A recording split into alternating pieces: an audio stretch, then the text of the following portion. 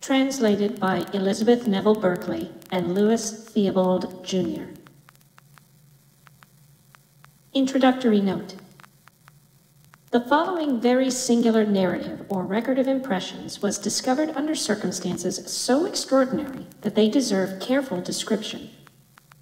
On the evening of Wednesday, August 27, 1913, at about 8:30 o'clock, the population of the small seaside village of Potawatomi, Maine, USA, was aroused by a thunderous report, accompanied by a blinding flash, and persons near the shore beheld a mammoth ball of fire dart from the heavens into the sea but a short distance out, sending up a prodigious column of water.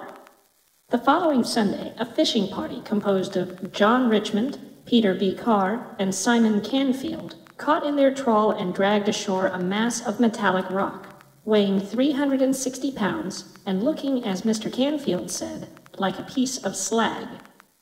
Most of the inhabitants agreed that this heavy body was none other than the fireball which had fallen from the sky 4 days before, and Dr. Richmond M. Jones, the local scientific authority, allowed that it must be an aerolite or meteoric stone. In chipping off specimens to send to an expert Boston analyst, Dr. Jones discovered embedded in the semi-metallic mass the strange book containing the ensuing tale, which is still in his possession. In form, the discovery resembles an ordinary notebook, about 5 by 3 inches in size and containing 30 leaves. In material, however, it presents marked peculiarities. The covers are apparently of some dark stony substance unknown to geologists and unbreakable by any mechanical means. No chemical reagent seems to act upon them. The leaves are much the same, save that they are lighter in color and so infinitely thin as to be quite flexible. The whole is bound by some process not very clear to those who have observed it, a process involving the adhesion of the leaf substance to the cover substance. These substances cannot now be separated, nor can the leaves be torn by any amount of force. The writing is Greek of the purest classical quality, and several students of paleography declare that the characters are in a cursive hand used about the 2nd century BC. There is little in the text to determine the date. The mechanical mode of writing cannot be deduced beyond the fact that it must have resembled that of the modern slate and slate pencil. During the course of analytical efforts made by the late Professor Chambers of Harvard, several pages, mostly at the conclusion of the narrative, were blurred to the point of utter effacement before being read, a circumstance forming a well-nigh irreparable loss. What remains of the contents was done into modern Greek letters by the paleographer Rutherford, and in this form submitted to the translators.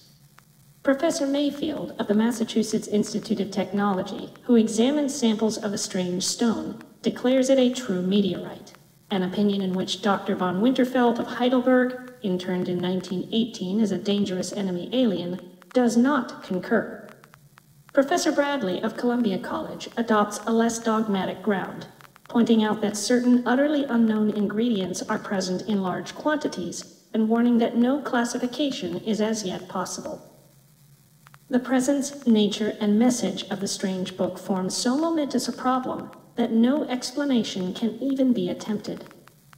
The text, as far as preserved, is here rendered as literally as our language permits, in the hope that some reader may eventually hit upon an interpretation and solve one of the greatest scientific mysteries of recent years. E.N.B. L.T. Jr.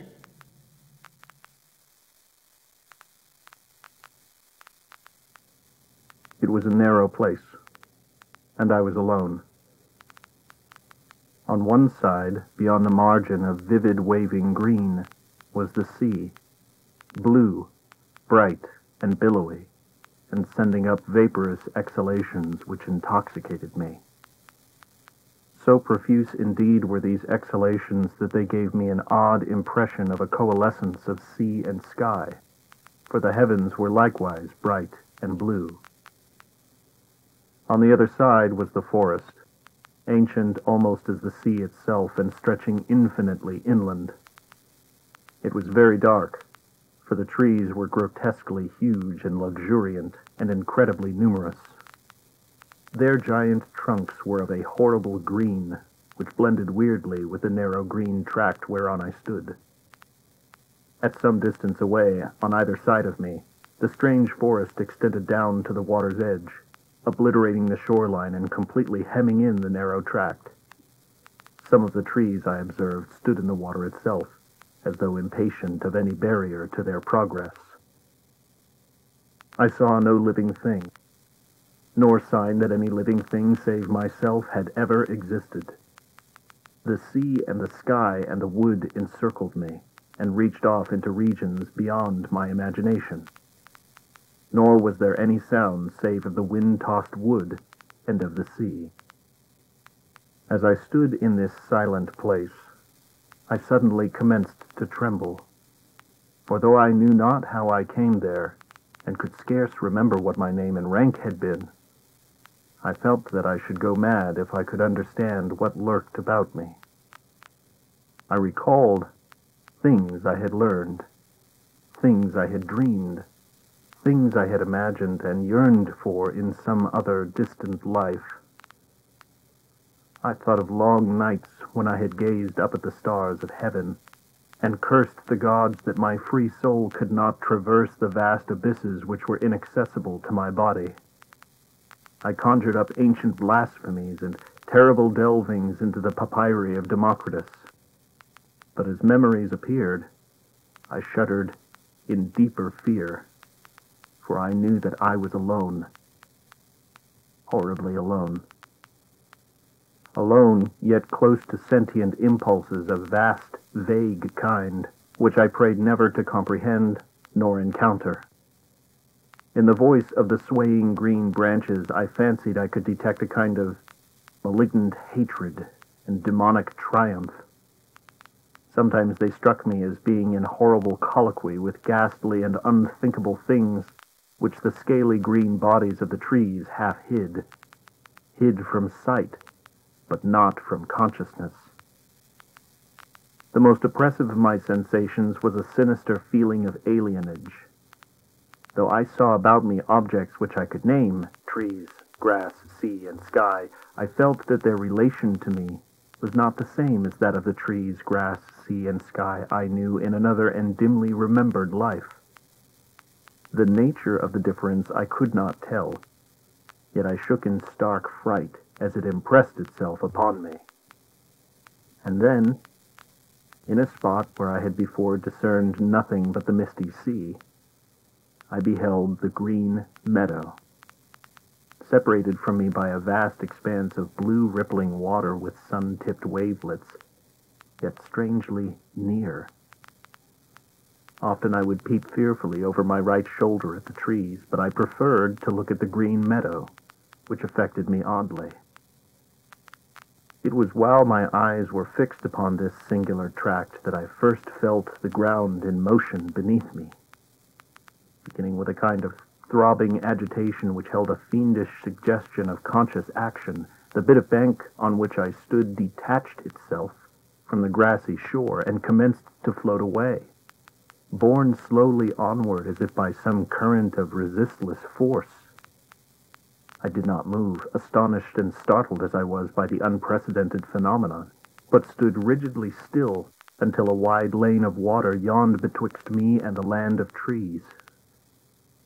Then I sat down in a sort of daze, and again looked at the sun-tipped water and the Green Meadow.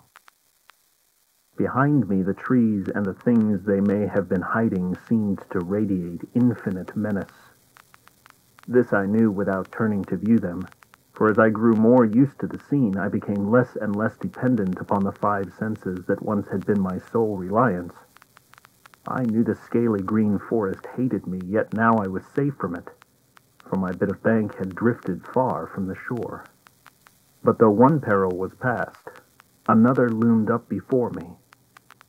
Pieces of earth were constantly crumbling from the floating isle which held me, so that death could not be far distant in any event. Yet even then I seemed to sense that death would be death to me no more, for I turned again to watch the Green Meadow, imbued with a curious feeling of security in strange contrast to my general horror. Then it was that I heard at a distance immeasurable the sound of falling water. Not that of any trivial cascade such as I had known, but that which might be heard in the far Scythian lands if all the Mediterranean were poured down an unfathomable abyss. It was toward this sound that my shrinking island was drifting, yet I was content. Far in the rear were happening weird and terrible things, things which I turned to view yet shivered to behold. For in the sky dark vaporous forms hovered fantastically, brooding over trees and seeming to answer the challenge of the waving green branches. Then a thick mist arose from the sea to join the sky forms, and the shore was erased from my sight. Though the sun, what sun I knew not, shone brightly on the water around me, the land I had left seemed involved in a demonic tempest, where clashed the will of the hellish trees and what they hid with that of the sky and the sea. And when the mist vanished, I saw only the blue sky and the blue sea, for the land and the trees were no more. It was at this point that my attention was arrested by the singing in the Green Meadow.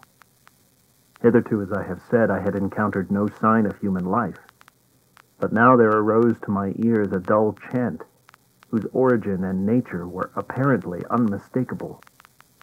While the words were utterly undistinguishable, the chant awoke in me a peculiar train of associations, and I was reminded of some vaguely disquieting lines I had once translated out of an Egyptian book, which in turn were taken from a papyrus of ancient Meroe. Through my brain ran lines that I fear to repeat, lines telling of very antique things and forms of life in the days when our earth was exceeding young, of things which thought and moved and were alive, yet which gods and men would not consider alive. It was a strange book. As I listened, I became gradually conscious of a circumstance which had before puzzled me only subconsciously. At no time had my sight distinguished any definite objects in the Green Meadow, an impression of vivid homogeneous verdure being the sum total of my perception. Now, however, I saw that the current would cause my island to pass the shore at but a little distance, so that I might learn more of the land and of the singing thereon. My curiosity to behold the singers had mounted high, though it was mingled with apprehension. Bits of sod continued to break away from the tiny tract which carried me, but I heeded not their loss, for I felt that I was not to die with the body or appearance of a body which I seemed to possess. That everything about me, even life and death, was illusory. That I had overleaped the bounds of mortality and corporeal entity, becoming a free, detached thing, impressed me as almost certain. Of my location, I knew nothing, save that I felt I could not be on the Earth planet once so familiar to me. My sensations, apart from a kind of haunting terror, were those of a traveler, just embarked upon an unending voyage of discovery. For a moment, I thought of the lands and persons I had left behind, and of strange ways whereby I might someday tell them of my adventurings, even though I might never return. I had now floated very near the Green Meadow, so that the voices were clear and distinct. But though I knew many languages, I could not quite interpret the words of the chanting. Familiar they indeed were, as I had subtly felt when at a greater distance, but beyond a sensation of vague and awesome remembrance, I could make nothing of them. A most extraordinary quality in the voices, a quality which I cannot describe, at once frightened and fascinated me. My eyes could now discern several things amidst the omnipresent verdure: rocks covered with bright green moss, shrubs of considerable height, and less definable shapes of great magnitude which seemed to move or vibrate amidst the shrubbery in a peculiar way. The chanting, whose authors I was so anxious to glimpse, seemed loudest at points where these shapes were most numerous and most vigorously in motion. And then, as my island drifted closer and the sound of the distant waterfall grew louder, I saw clearly the source of the chanting, and in one horrible instant remembered everything. Of such things I cannot, dare not tell. For therein was revealed the hideous solution of all which had puzzled me. And that solution would drive you mad even as it almost drove me. I knew now the change through which I had passed, and through which certain others who once were men had passed. And I knew the endless cycle of the future which none like me may escape. I shall live forever, be conscious forever, though my soul cries out to the gods for the boon of death and oblivion. All is before me. Beyond the deafening torrent lies the land of Stephalos, where young men are infinitely old. The Green Meadow. I will send a message across the horrible, immeasurable abyss.